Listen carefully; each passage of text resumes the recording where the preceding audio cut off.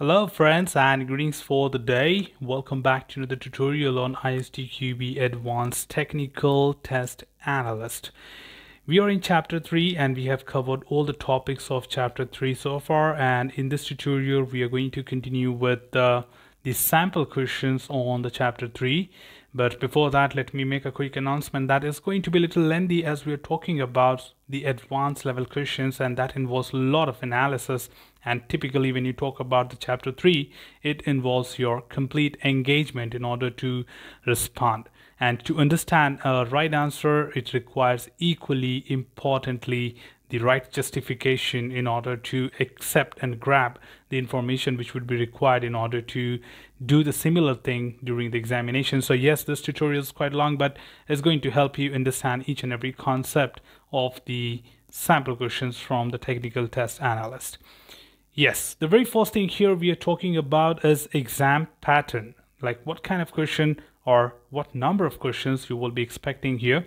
So if you see right now on the screen, chapter 3 consists of 7 mandatory questions, where most of them, like now four questions, actually 6 questions. In fact, I'm just getting confused here, like I have to count 3 plus 1 plus 1 and plus 1. So we have 6 questions which are at K3 and one from 3.2.4 that is at K2. So you have 6 K3 questions and 1 K2 question from this chapter, putting together 7 mandatory questions. Let's get into the sample questions from this chapter and start exploring a little more. The very first thing here we are taking is a pseudocode in order to understand from the static analysis and maintenance of the code.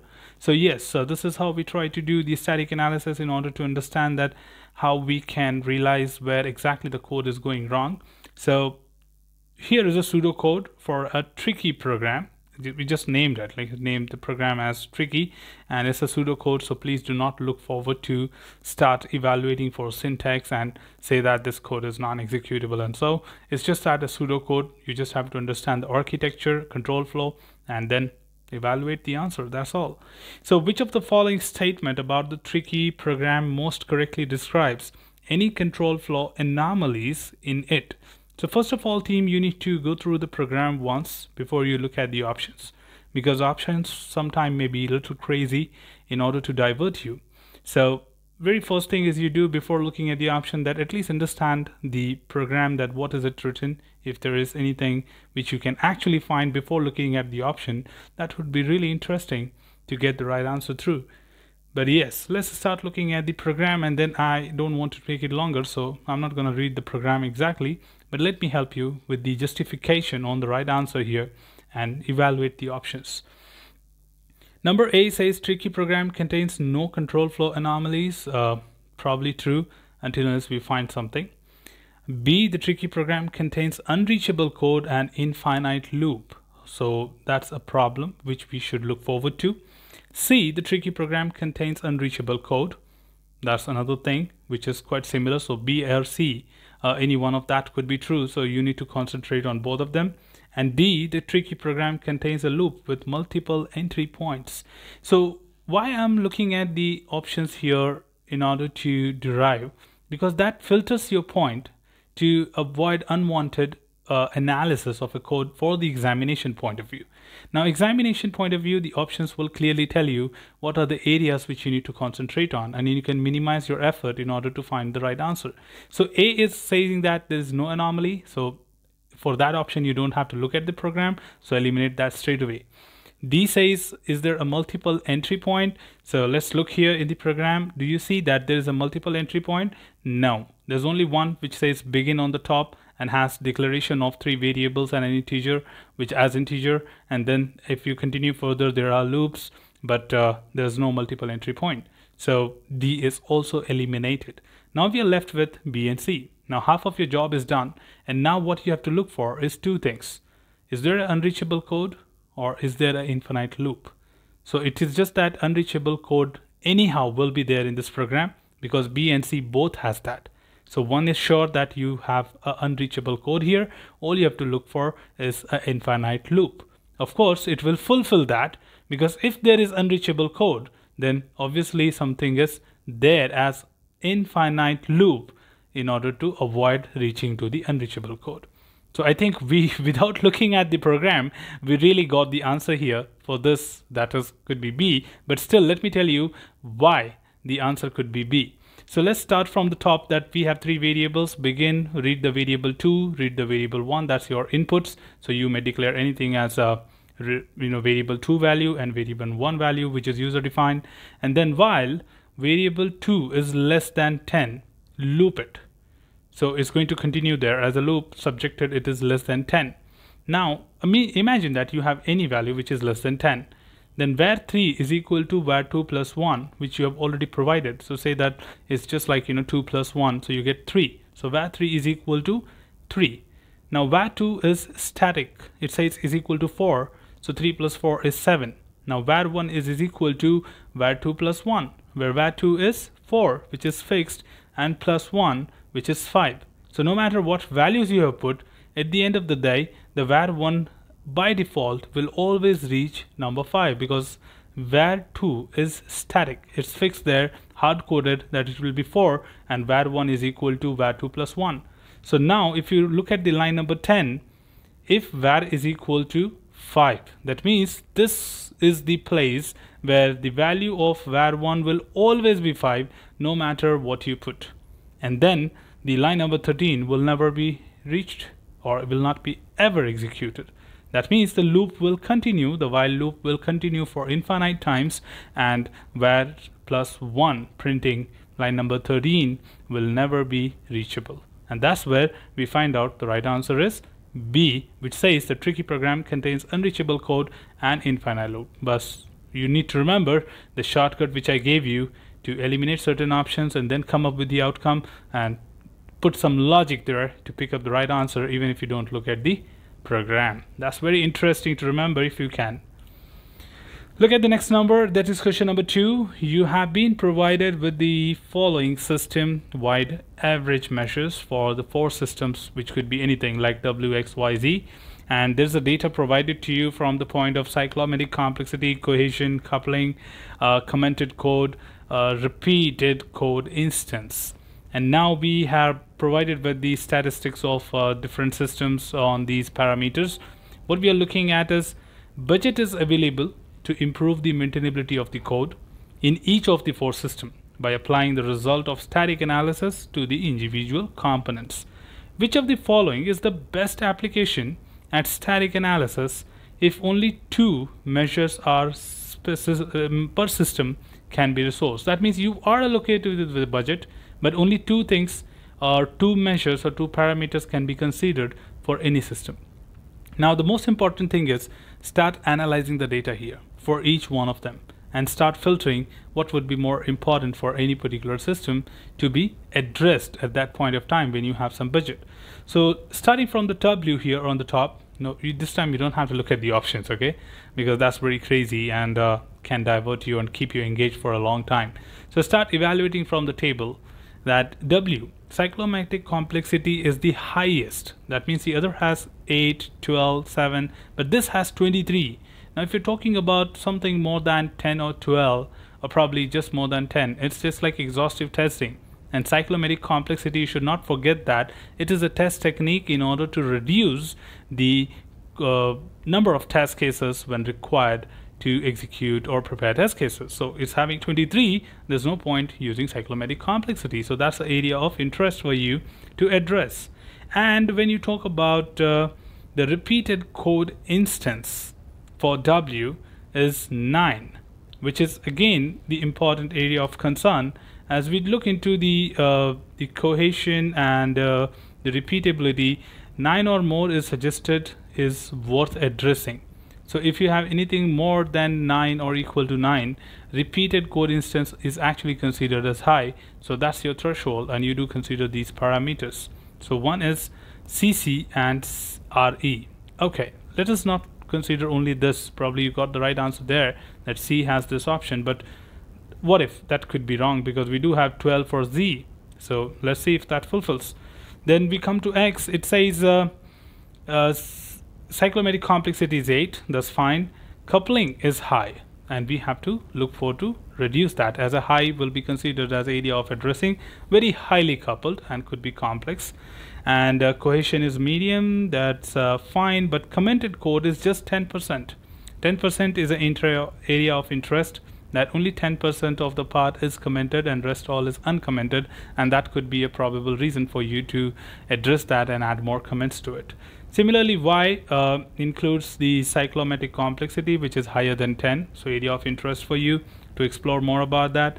And cohesion is low. Remember team, when coupling is high, you consider that for addressing. Cohesion is like connectivity is low, then you need to look into that, the why we have low connectivity, or we don't have proper connectivity between the modules. So that is another thing. And then for Z, of course, we have the cohesion, or the commented code is 8%, which is quite low, and we need to look into that. And the second part is repeated code instances, that is RE, which is 12 and more than 9, of course, so that is also equally measured. So but the best thing what you see during this observation is W and Z both have repeated code instances high, like 9 and 12, so the right option is already given to you based on that analysis. So you just pick up the right answer as C, where W says CC and RE, X says CP and CO, Y says CC and CH, and Z says CO and RE, and that would be your right answer there. Let's look at the next question here. Which of the following is a way to use call graphs to determine integration testing requirements? Now, first of all, you need to understand what is call graphs and recall the information what you learned there, and then obviously related with integration testing requirement. And anyways, call graphs will be useful for that. A, establishing the number of locations within the software from a method or function is called. That's good. B, establishing the number of locations within the software from where a module or system is called. Now, just a slight difference. If you don't read the options carefully, you may probably pick any one of these. But you might wonder sometime that they both sound similar. But no, there's a big difference between method or function and when you say module or system. C, determining conditional and unconditional call for the performance analysis. And D, detecting areas to be targeted for the possible memory leaks. Now, first of all, start eliminating whenever you get stuck with something. When you say the call graphs are helpful in actually determining what should be done in order to understand how the modules are being called. The call graphs is all about that. But if you look at D, it is talking about memory leak, which is not done by the call graphs. That's dynamic analysis. So D is straightforward, eliminated. And C is equally, same, like determining conditional or unconditional call can be used for integration, but using them for performance analysis has nothing to do with the integration. So don't forget that there is a level also provided to you in the question, that is integration testing, and here they clearly say C is performance analysis. Now you're completely left with two options, A and B, and now you don't have to put anything as an effort to get the right answer, because call graphs is not for method and function. It is for a module calling structure to see that how a module A is connected to module B, C, D, E, and so on. So module or system is what is the basis for us to create the call graphs to show the calling structure of that. So here the right answer is B, establishing the number of locations within the software from where a module or system is called. Let's look at the last question of this episode and this tutorial. Number 4, you are the technical test analyst working on a project developing a new ambulance dispatch system. Could be anything. This ADS assists operators in taking calls about incidents, identifying available ambulance, and mobilizing ambulance to handle the incidents. You know that the ADS was designed using an object-oriented approach and implemented using a language with automated garbage collection. During system and acceptance testing, the system has been perceived to be generally performing correctly, but also rather slightly slow. And it has also occasionally crashed. That's an area of concern. The subsequent brief investigation were inconclusive, as it was just brief. You could not conclude anything out of it. Which of the following statement would best justify the use of dynamic analysis in this situation? So all we need to understand that how in this scenario when system is responding slowly, one thing is that we are talking about memory leaks here, and the second thing is of course it is crashing at some point of time. Probably the memory is not released at all and then it has crashed, but you didn't have detailed information, so you could not conclude. So what is that best thing you can do to justify that how dynamic analysis will be helpful for you to handle this situation? So just to start looking at the option and start evaluating them with your understanding. So here the very first option what we have is to understand from the dynamic analysis point of view.